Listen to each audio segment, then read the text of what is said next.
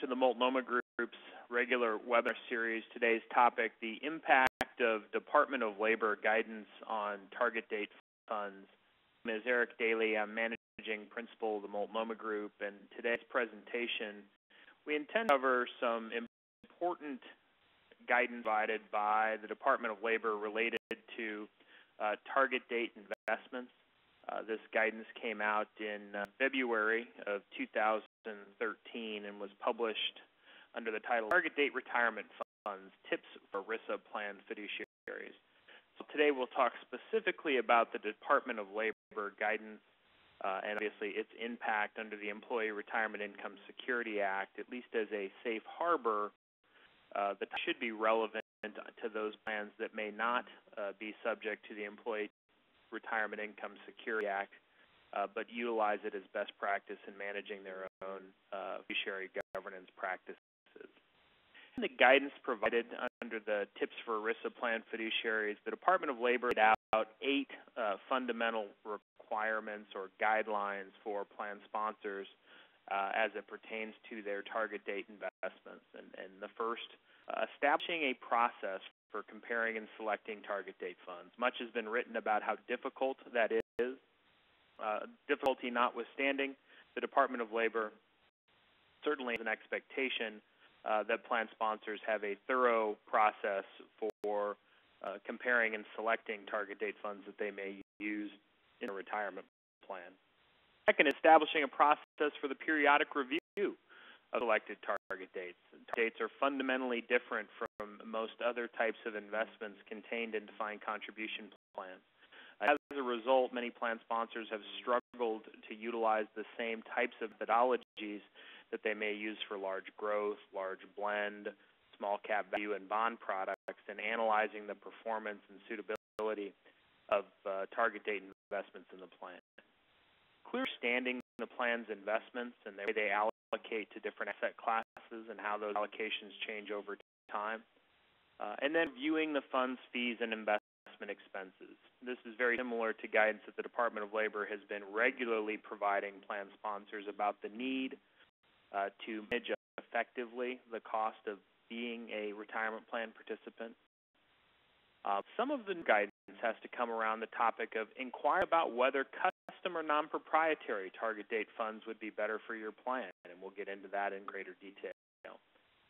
Effective employee communications. This is taking advantage of the available resources and information to help you evaluate target date recommendations you may receive, and then also analyzing those target date products going forward.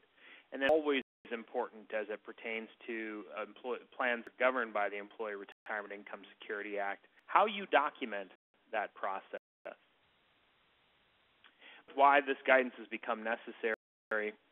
A huge uptick in the utilization of target date funds inside defined contribution retirement plans.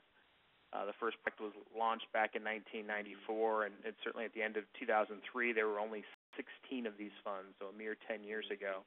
Now they're well over 30 and provided a list of some of the largest of the target date funds based on the Morningstar Fund survey from May 2012.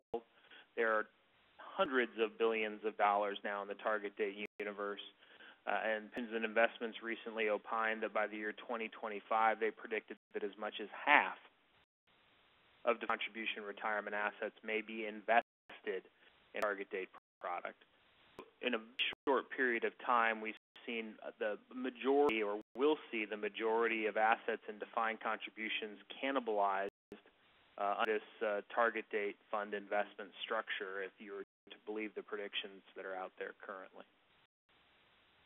As a result, the decision about how to select and your methodology for selecting a target date fund becomes increasingly important. And we look at the selection criteria really as being one that's a 4-tiered process. The first tier being investment management firm's capabilities. The second, does the equity glide path or glide path meet the needs of the participant population we have? The third, do we utilize within that glide path the types of asset classes and investment products that would be reasonable and appropriate for our participant population?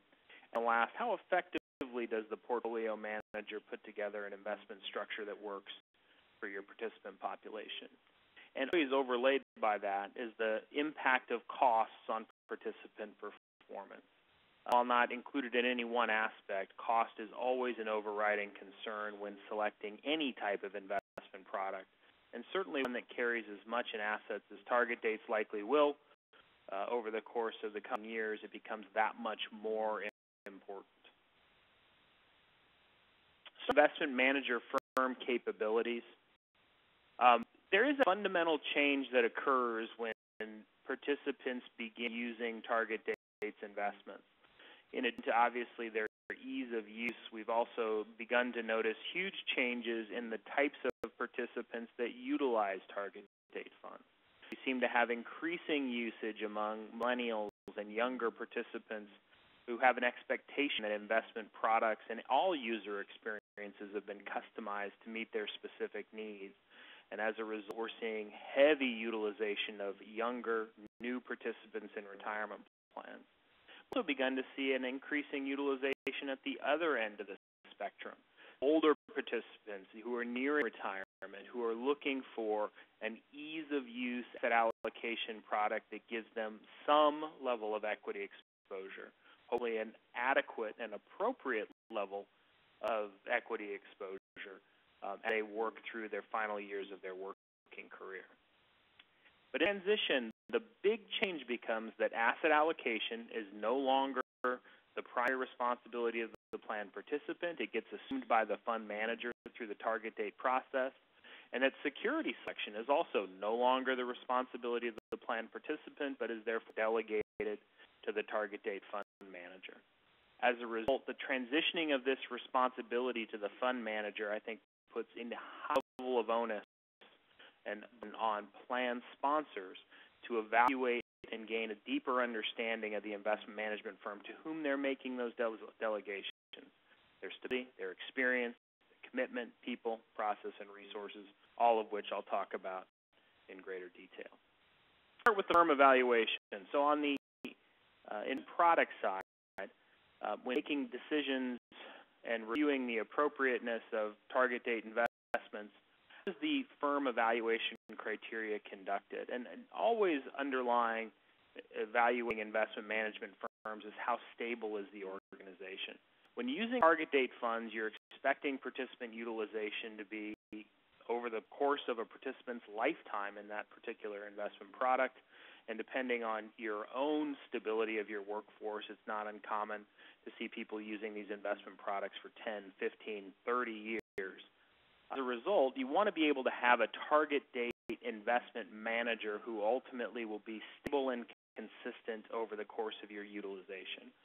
While continue to see plan sponsors swap out equity products, fixed income products periodically, the early data on target date funds is the rate of replacement of one target date set for another is much lower than in other asset classes. Stability becomes that much more important in finding a partner that you can have for a number of years. What experience does the firm have in creating global asset allocation portfolios? Many mutual fund companies have been born out of the need to create a very specific investment mandate. Boutique investment managers who've created large cap growth strategies, value strategies, real estate strategies, which may make them the perfect or most appropriate choice to putting together a global asset allocation portfolio because it's outside the bounds of their experience and background. Ultimately, doing that, the types of things that we would traditionally look for are outsourced pension investing experience. So on the defined benefit side, kind of pre-transition or the massive transition to defined contribution, level of exposure did they have to managing large pension portfolios? Did the investment consulting piece of their business, did they, prior to launching target date funds, perhaps have target risk type investment strategies? Do they manage the asset allocation work internally, or do they outsource that to a third party? In looking at the commitment of the investment manager to the target date space, we went through a rapid period of expansion from 2003 to 2013, specifically in the 2003 to 2008 period, We saw a lot of smaller investment managers launching target date products to try and capitalize on the rapid growth of utilization in that segment.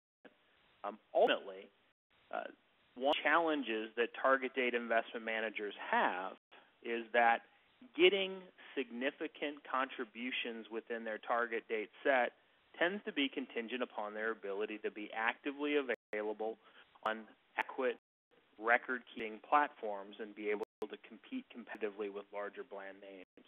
So certainly an understanding that the firm you're partnering with is committed over the long term to target date investing and have, again, that suitability of a longer-term investment portfolio and strategy.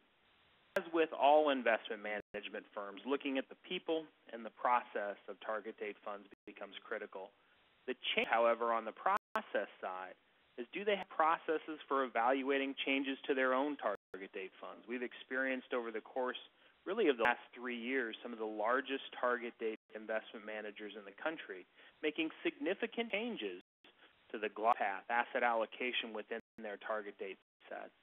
Incumbent upon plan sponsors and fiduciaries to have a good understanding of what that process is and what their beliefs are as it relates to making prospective changes to the underlying engine that drives target date fund performance. What gets talked significantly by the Department of Labor and certainly by FINRA as it relates to target date funds is the reality that target date funds, while they may have very similar names, take very different approaches to allocating assets within portfolios. And for plan sponsors, then it becomes important for you and the fiduciaries with whom you work to come together to identify an equity glide path, an overall glide path that makes sense for your participant population. And path, for those who may not be aware, is that transition from early working years, equity portfolios, low bond exposure, to over the course of a working career, a portfolio that has less equity exposure and increased bond exposure. And select equity glide path becomes critical in determining the success of participants in any given short-term period of time. But in the long run, the plan considerations have to do with the employee demographics. Ultimately, when trying to match glide paths to population, what you're looking at is average income levels, future expectations about wage growth, the turnover of your employee population, the existing asset allocation of participants in your plan pre-exposure to target dates, and financial literacy of the population you're seeking to provide benefits to. How your plan is designed also should contribute to the type of equity glide path selection. Do you have a defined benefit structure to complement your defined contribution? Are you using auto-enrollment, auto-escalation, and other features to drive higher levels of savings and contribution rates?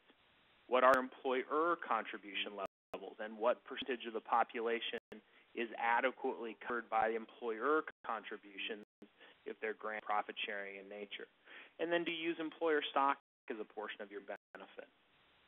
And then fiduciary considerations. The level and depth of your investment mandate is going to be driven by the knowledge of the plan fiduciaries in the analytic process and how comfortable they are taking additional risk, be that through increased equity exposure or through utilizing other less common investment sleeves within the target date glide path.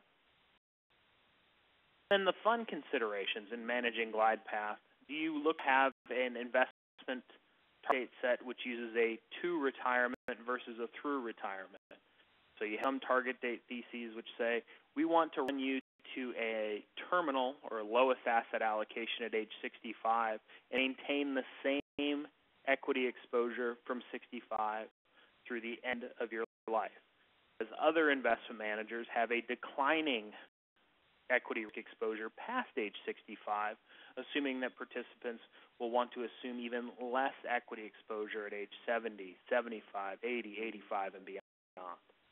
Beginning equity level perspective, how much equity exposure is enough equity exposure? What's the slope of the glide path transition from high equity to low equity? And what's the terminal equity date? Is it age 65, as you see in most to-retirement products, or in some cases it can go as long as age 90, that we see continuing declines until you hit an advanced age.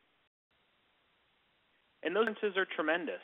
When you take a look at the target date equity glide path exposure, and we took the largest in this case, 15 investment target products, and compared their equity glide path exposure.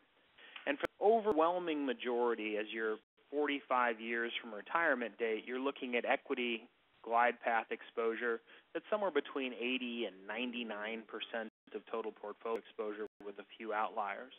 Where you see the broadest disagreement about the appropriate level of equity risk, really that 10 years to retirement to 10 years past retirement, where you can see equity glide path exposure that may be in some cases as much as 3 to 4 times highest to lowest as far as most aggressive to least aggressive exposure.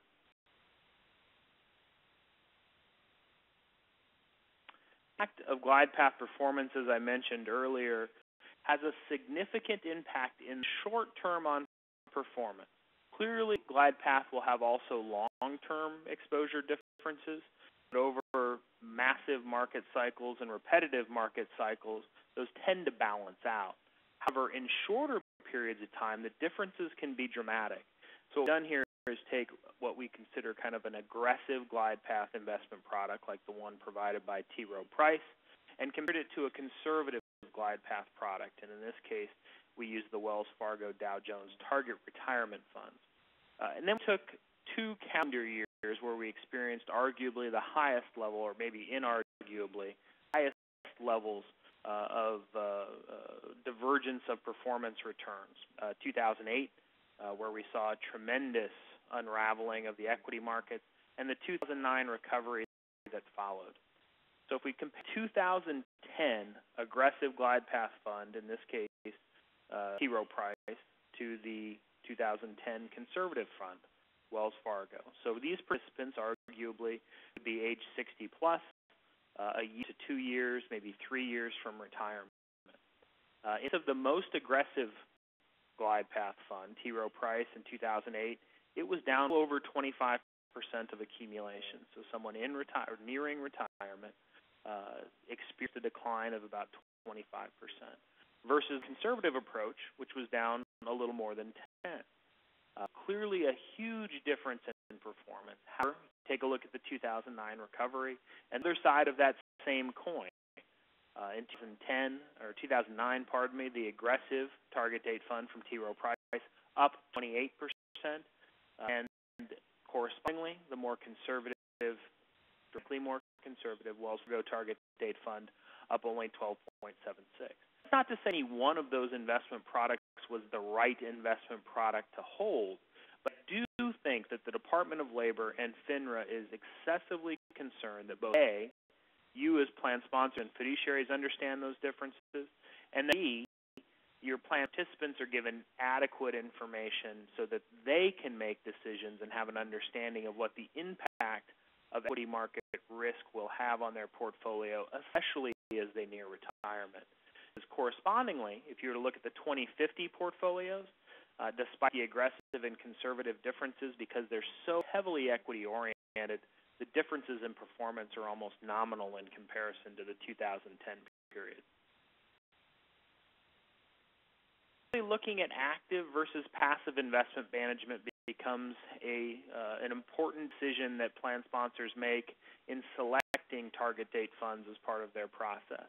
Active portfolios clearly seek to outperform a benchmark and seek to add value through a manager's skill in selecting securities. However, they do tend to be more expensive, therefore creating a higher hurdle for them to outperform their benchmark on a net fee basis. Compared to passive, or what are sometimes called index funds, seek to provide market levels of return and track benchmark indexes by rotating the underlying investment structure. The hurdle there is much lower, as costs almost always tend to be lower in the passive portfolios than in the active portfolios. And occasionally you'll see, although it tends to be rare, hybrid portfolios that have some elements of active and passive, understanding which elements of your target allocation, your glide path, are active versus passive, and where you should expect to get market-like performance. Those areas where you would expect to get performance in excess of the market. Considerations. Quickly, on the active side, we get back to that people, process, philosophy, costs, and capacity issues to determining how successfully we would expect an active manager to be in comparison to their custom benchmark. And how do they go about the process of selecting the underlying managers that make up that asset allocation? And how do they deal with underlying performance that may not meet expectations? I have a target date fund that uses 5, 7, 10 different building block pieces, fund of funds that ultimately make up the total portfolio. If you have underperformance in 2, 3, one of those investment management sleeves or chunks, how do you go about making changes to that within the investment product structure?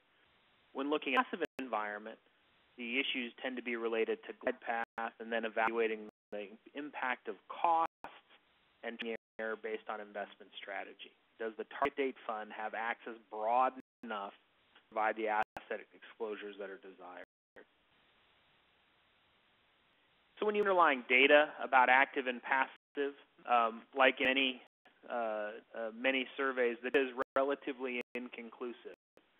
So we rated at the end of June 30th, 2013, the 32 largest active and hybrid target date structures. So excluding all the passive sets, just the active 32, and then ran custom target date benefit or custom target date analysis on each of those sets based on their exposures over the past 5 years. So we gated the impact, essentially, of differences in asset allocation in performance to try and evaluate how much excess return can be positive or negative, but how different was the actual return than the expected return based on the custom benchmark. And we found was of the 32, 15 target date sets had positive average alpha, meaning over the course of all of their target date funds on a basis, they did provide some outperformance to their benchmark index. High average alpha was nearly 2% annualized, and the list was down well over 1% a year, less than you would have expected given their glide path. Average alpha was 0. So over the course of 5-year period, at least through June 30th, what we experienced is a coin flip opportunity to try and outperform the broader market. However, where most of the outperformances come from has tended to be on investment products that are more heavily bond exposure oriented. So if you look at the graph on the right, if you look at retirement income products, which are the most conservative of the target date products, those are the most likely to have experienced outperformance. And I think a huge piece of that has to do with the 2 implicit risks that have been talked about significantly in the target date universe. One of those is that there have been tremendous changes to the shape of the yield curve, and certainly managers' ability to be on the correct side of interest rate risk exposure has been important to performance. And the second is that when comparing benchmark indices, when you look at active target date products, they tend to use more credit spread risk type investment strategies. And at least over this 5-year period, credit spread risk has paid a dividend in comparison to lower risk, more government-oriented type bond exposures. The other side, where you've been most likely to experience negative excess returns, is the high equity oriented products. So target dates 2051 and beyond, with an average negative alpha, so returns less than expected, of well over 60 basis points. So moving on to 1, I think understanding all of the work that needs to go into selecting a target date fund that certainly contributes to the knowledge set they need to have to review those target date funds prospectively. And on the biggest issue that we have to make as it relates to reviewing performance in target date funds, has anything in our initial analysis changed? And that could be the demographics of our organization have changed, the construct of our plan structure has changed, or certainly the more typical things that you would see in an investment universe, which is that there have been changes in investment management structure and product structure that might impact how we go about reviewing investment products. Second is the investment target date structures we've selected. Are they consistently behaving in a manner as we would expect it given the market environment? I think back to the example of aggressive versus less aggressive target date funds, it would clearly have been a mistake to terminate an aggressive target date fund manager in 2008 because equity markets had not performed well. You got the performance that you would have and should have expected to get given the risk exposure. Had terminated an aggressive manager in 2008, you would have missed out on the corresponding 2009 recovery. For active portfolios and even passive portfolios, are the portfolio managers adding value? And that can be kind of a two-tiered question. One is the portfolio performing better than we would have expected given its asset allocation and glide path?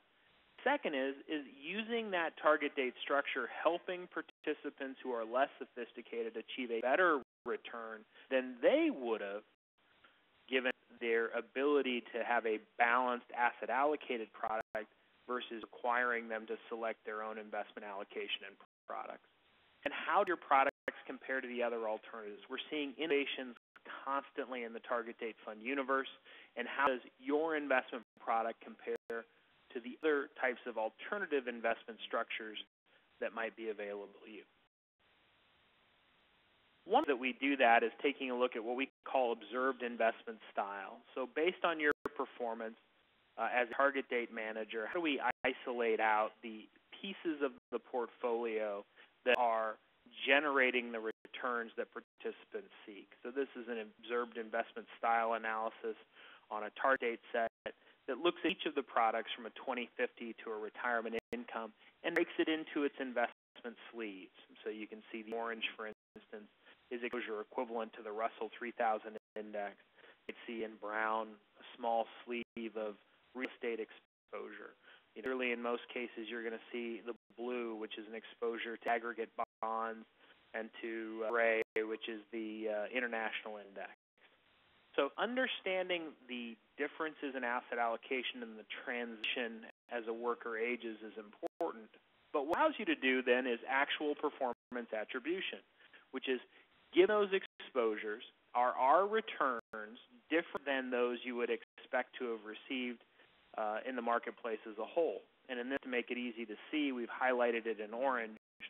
So the orange highlighting that our returns were either higher, above the zero line, than we would have expected, or lower, beneath the zero line, lower than we would have expected, asset allocation over this 5-year period of time. And in this particular instance, in the averages that I showed you earlier, what we tend to see is excess performance, positive alpha on the bond-oriented exposures, and negative alpha on the equity-oriented exposures. It gives you opportunity to evaluate where we're doing better than we should have expected and where we may have been doing less well than we would have expected.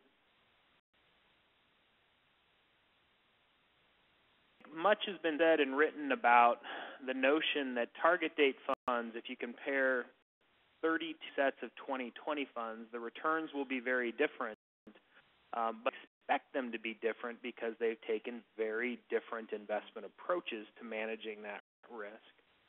So rather than utilizing the old moated way of saying, well, here's our benchmark for all 2020 funds, and comparing our performance to a benchmark that is probably arbitrary given our unique asset allocation, what we've recommended doing instead is looking at it on a volatility basis.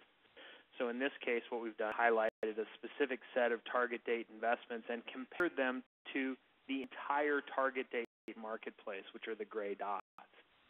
What we're looking at is given a level of standard deviation as at least one measure of risk on the x-axis, has our investment product outperformed the majority of the gray dot peers? In case you see that on the more aggressive equity glide path pieces, 2040 and beyond, bond funds that we've experienced performance that has been less than many of our peers have provided over that same period of time. On the more conservative allocations, however, you see where there's performance that is actually in excess of the majority of our peers. But this type of comparison also allows you to do very quickly, identify how aggressive your target date set is in comparison to your peer group as well. A target date set where had all of the colorful dots were shifted to the far right end of the distribution would clearly have a much more aggressive target date allocation.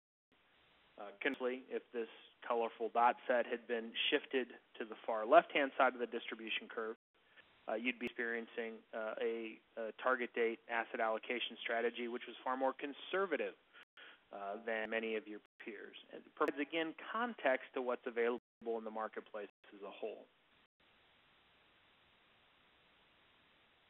Moving on, number 3 from the Department of Labor is understanding the fund's investments. I think that unfortunately, because many committees and many fiduciaries have grown accustomed to the process of reviewing investment product and manager of that product and not having a fundamental understanding of the underlying investments, that lack of knowledge gets extended and almost heightened in a target date investment where the products become vastly more sophisticated in their construct. So looking at target date funds, it's important to determine and for committees to understand which asset classes they feel comfortable having included in their target date asset allocation. So when global asset managers come through with the process of creating these glide paths, what modeling and expected return phenomena do they come with to help them put together their mix of asset allocations over time? They use that based on historical returns data, or is it based on their forecasted return data going forward? An impact do fund managers' investment products play in determining asset classes? Clearly, investment managers with a limited product set have less building blocks that they can utilize to populate their target date asset allocation structure. But at the time, there's been concerns about investment managers using their target date funds as a way to help seed smaller investment products and help them grow by utilizing the flow that comes, the heavy inflows that traditionally come from target date investments. And then again, how frequently does the fund manager review that asset class structure? I think it's certainly not realistic to expect that a asset allocation and glide path could be fixed for a period of 30 or 40 years, but I think it's also equally realistic and perhaps unsettling to have asset allocations or glide paths that change continuously.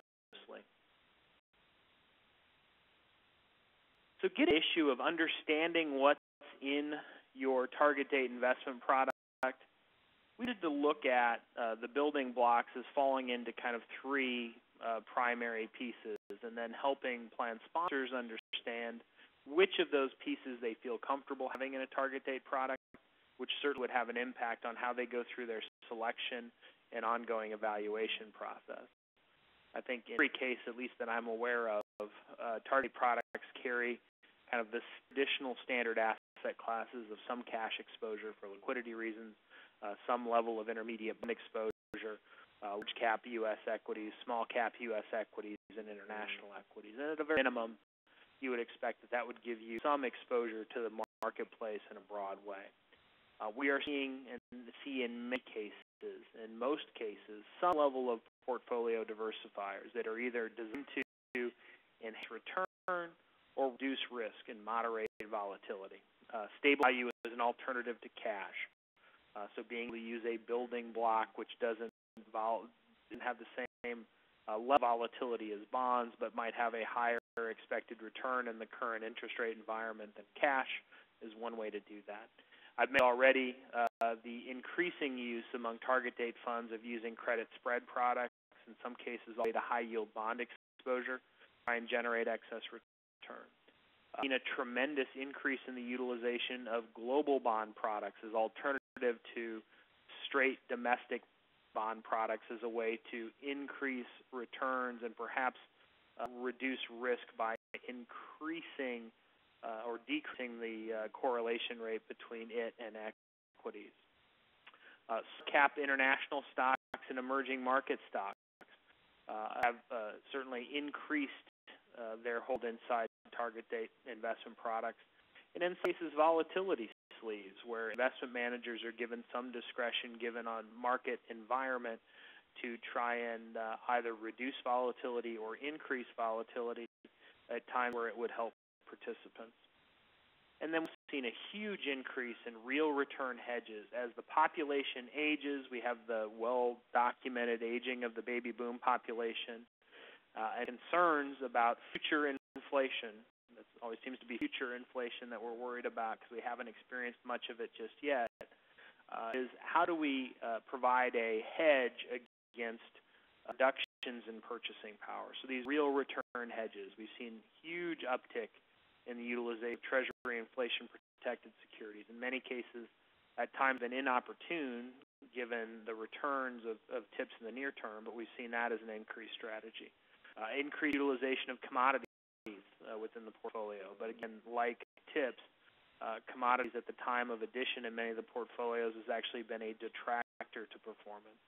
Real estate, REITs are direct owned in target date investment products, and then natural resource stocks, all of which designed to try and reduce correlation with your standard asset classes while simultaneously helping older participants hedge against potential inflation. And these asset class inclusion becomes tremendously important in the actual return of a portfolio. So while we talk, and what's about almost axiom is the level of equity glide path exposure or equity risk that a portfolio might have, that can kind of miss the actual point of risk and return if you don't understand the underlying building blocks. So when we kind of go back to the investment apocalypse of 2008 to try and draw that comparison, but we took a 2010 product and compared it to a 2015 product to give you a feel of what the impacted difference could be. So the 2010 product from Fund Company A had portfolio weightings of on the side, roughly 58% and 42% allocated to the, 55% equity allocation, 45% bond allocation, versus the 2015, which had a higher equity allocation, in this case about 62 and only 38% bonds. But in the 2010 instance, instead of using more conservative government bonds and credit index type instruments, they had a 16% asset allocation to high-yield bonds, which declined well over 25% in the 2008 return period. So despite the fact that the 2010 product had a much lower equity exposure, the reason in 2008 had lost 6% more than the 2015 product that had a higher equity risk exposure. So understanding the underlying sleeves that make up your glide path can also be very troubling when those issues pop up in portfolio performance in the near term. And this gets talked about tremendously, as it should, which is understanding fees and investment expenses.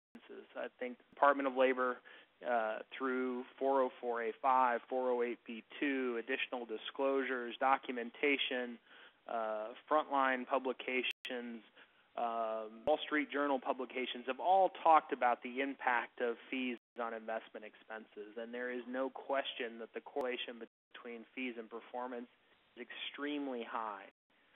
And in using target date products where you would expect participants to have these allocations for protracted periods of time, high fees have a significant impact on the cumulative effect of wealth accumulation. Are trade-offs in the target date funds.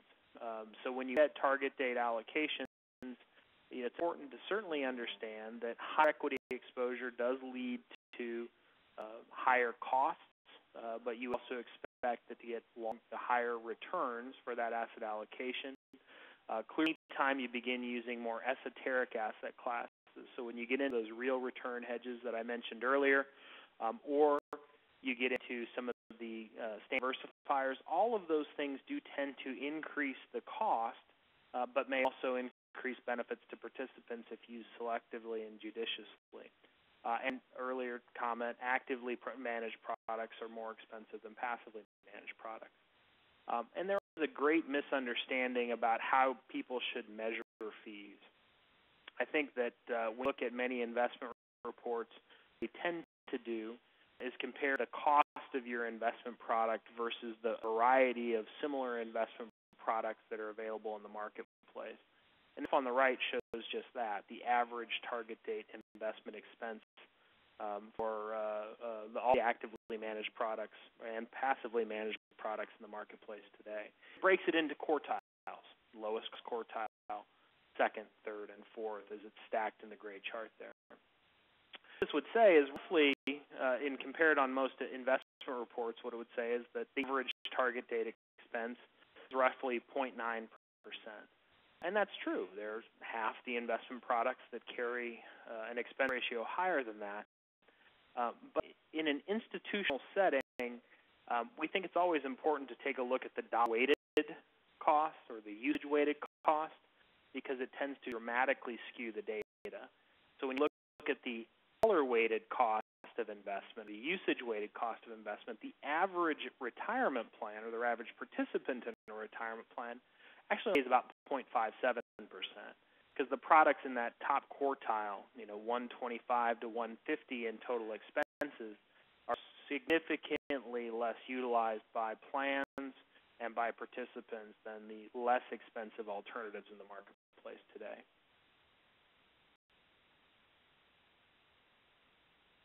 I do want to spend some time on the Department of Labor's comments on proprietary versus open architecture investment, because I do think that much of what the analytic process would like plan sponsors to do is give very careful consideration to this issue. So I'm going to cover it in two different ways, one of which, and one that the Department of Labor seems very concerned with, is a very high level of correlation between the record-keeping service provider and the target-date investment product that's being utilized by the plan sponsor.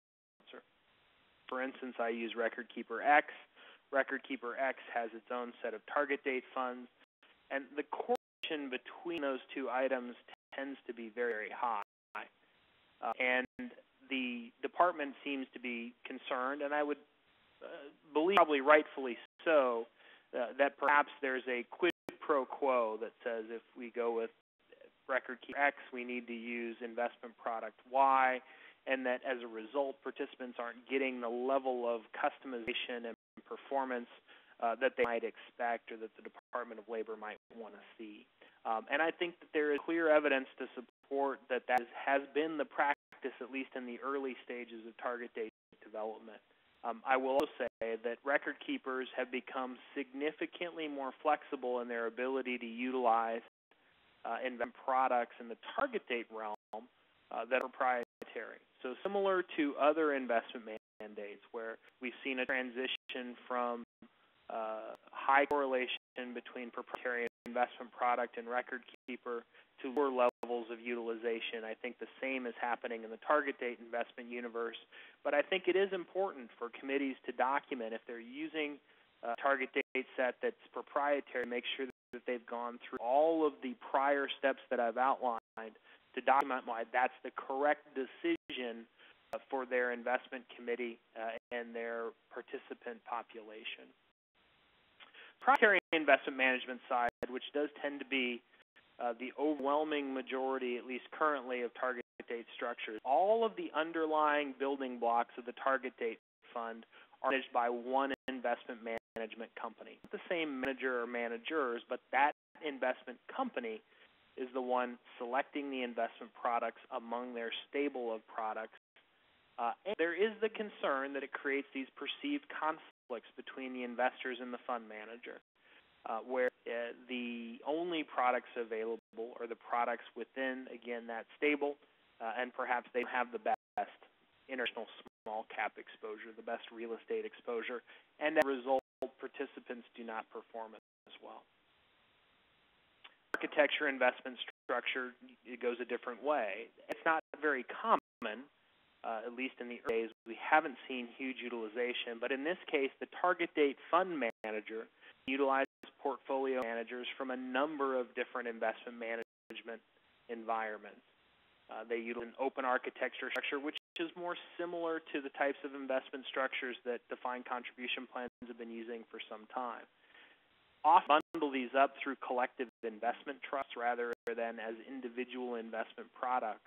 However, that level of customization does tend to add fees. So there's this trade-off as to whether the flexibility of open architecture can be purchased at a rate that's reasonable given the constructs and the regulatory requirements that are there. There are some hybrid portfolios, sub-advised portfolios, where a proprietary manager may have the majority of the investment mandate, but where they may go out and select individual investment pieces to help build that entire portfolio together. And there is this trade-off between bundled and custom. Certainly the Department of Labor, some sponsors should review whether having a custom target date is a better solution.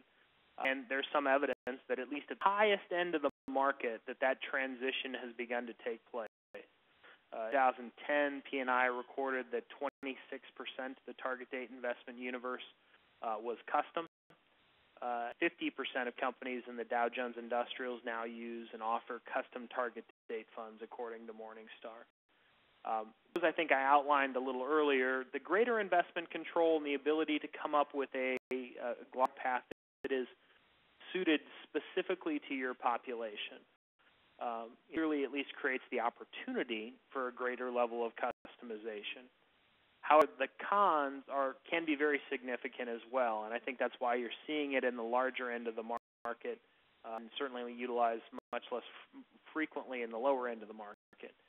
There's a fair amount of time that goes into coming up and developing and then monitoring a glide path and making changes to it.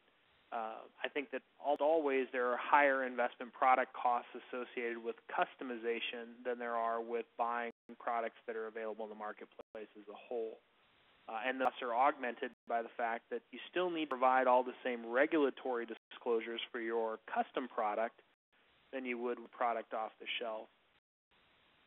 I do think that there's a potential conflict about investment monitoring versus investment product development.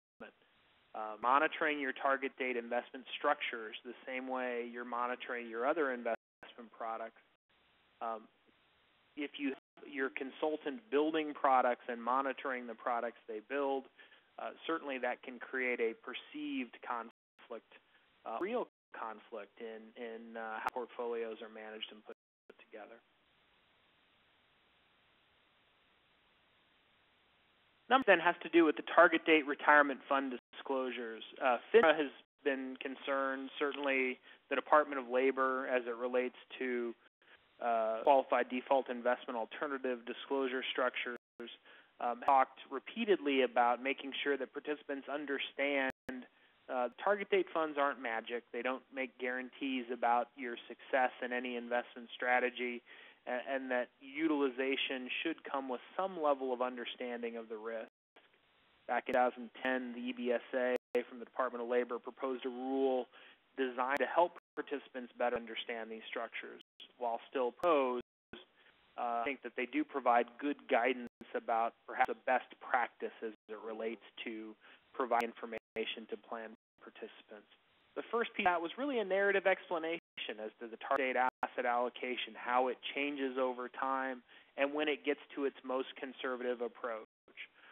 Back again in 2008, 2007, 2009, the period of time of heavy market volatility, the huge concern that people who had an expectation that they were going to or wanted to retire in 2008 may not have been aware how much equity exposure they still had at that point in time, many having thought that they had no equity exposure given their nearness to retirement.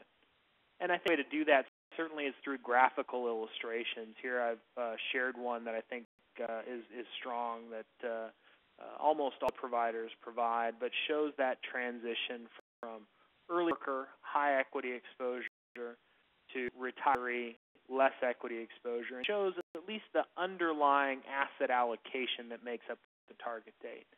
And certain description that target dates refer to a particular date and how they should be utilized. And the relevance of that date. The relevance of that date is not that if you make it to retirement, you have whatever you have, a pot of money is not enough to retire on, but that you continue to, if you utilize that product on an ongoing basis, expose yourself in every case to some level of investment risk, be it interest rate risk, equity market risk, infant risk, longevity risk. The risks are plentiful, but helping participants understand that these products don't make those risks go away. They just provide some level of management to some of those risk objectives.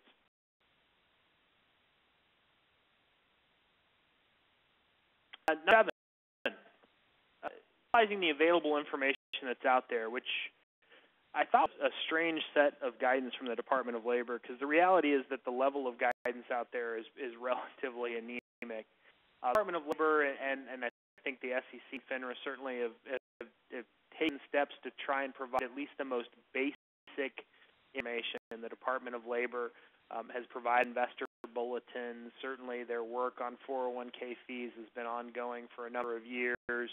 Their documentation on fiduciary responsibilities, as well as selecting and monitoring pension consultants, I think is all valuable information and probably a must-read for members of retirement committees that are subject to the Employee Retirement Income Security Act. The SEC certainly has their own set of pieces related to investment fees and expenses, asset allocation, diversification, rebalancing, and the impact of that on performance. And even FINRA has a tool called Fund Analyzer that helps you get a better feel for what's under the hood in some cases. But I think even that set, if you were to read through all 10 items that I've outlined, probably would be difficult to get fundamental understanding then of the investment product without working specifically with either the investment product provider or your own consultants and fiduciaries to come up with better documentation about your analytic process. And as is probably always the case related to retirement plan fiduciary governance issues, is documenting your process. It astonishes me how frequently we see investment policy statements that for plans that utilize target date funds heavily don't spout the methodology by which they select and monitor target date funds. Again, as we continue to see escalated growth in this area, the documentation needs to be augmented, and frankly, the process needs to be improved in many cases so that types of outcomes that you're seeking can reasonably be achieved. A target date review process that addresses these nuances, I think, again, is critically important. We see frequently investment analytic books that compare your 2015 fund to other 2015 funds using arbitrary benchmark that is not custom to the method and manner by which your target date fund is being run. And I think that actually that type of data can be as descriptive as beneficial in making decisions about your process. Performance does dramatically vary from what you would expect. I do think you need to understand the cause of the variance.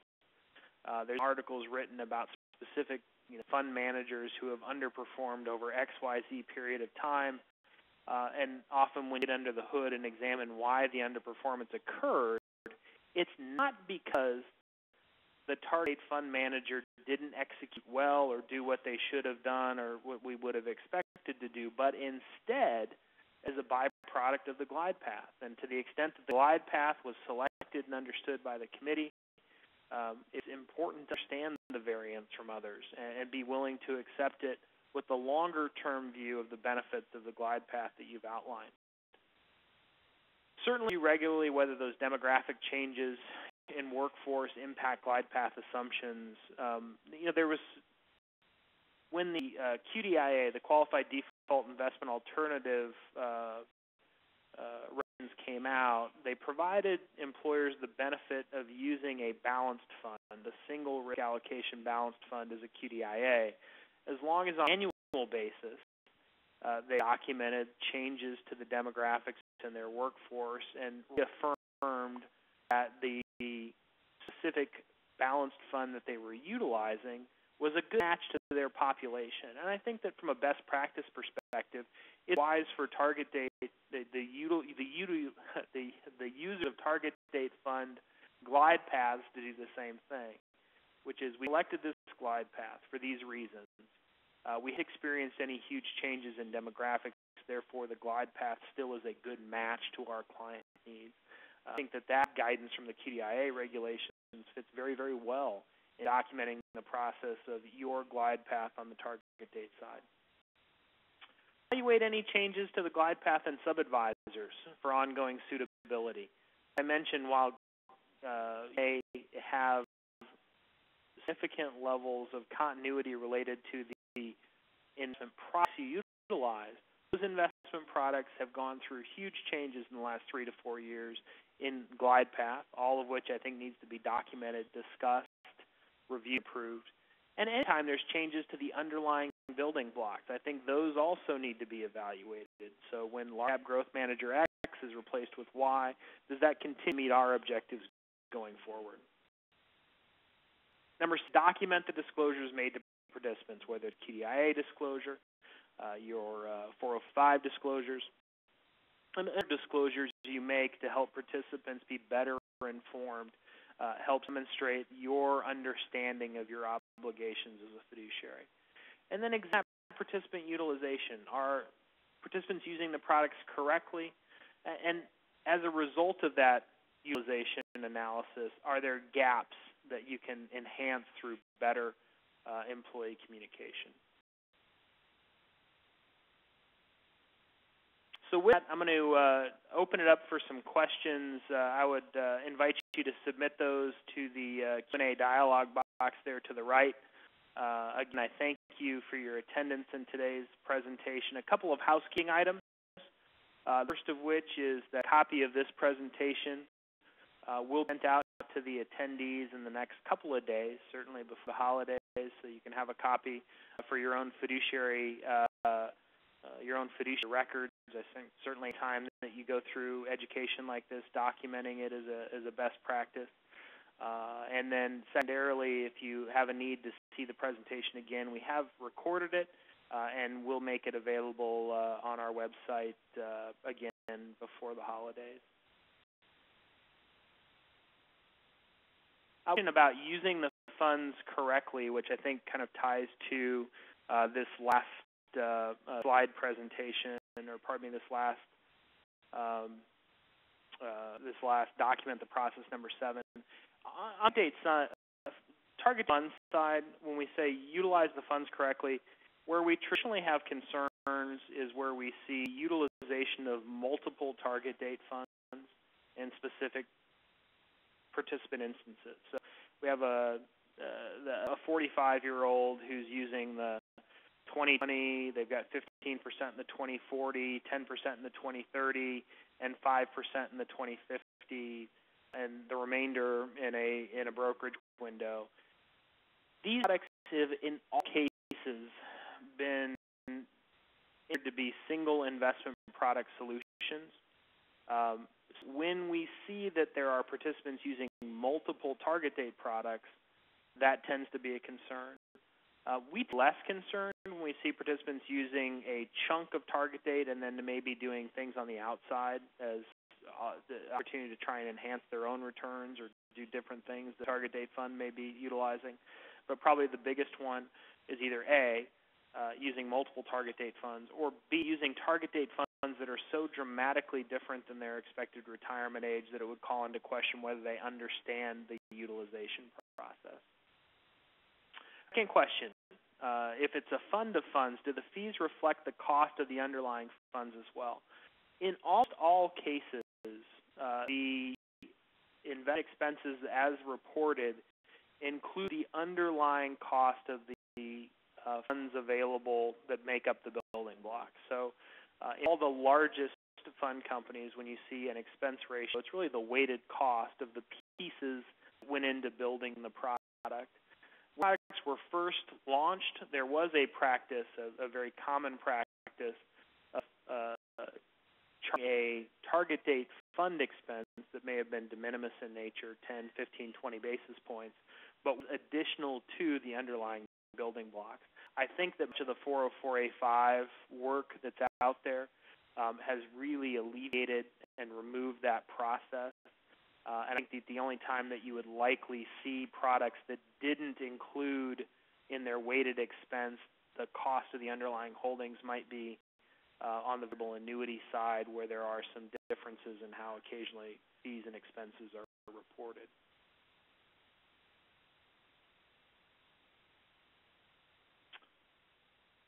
So I'll give one last second for additional questions.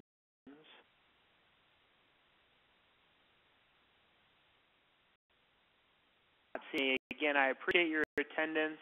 If you have any questions that pop up, please do feel free to contact us. I'm always happy offline to try and answer any questions and resolve any clarifications that popped up during today's presentation. So again, thank you for your time, and we look forward to speaking with all of you soon.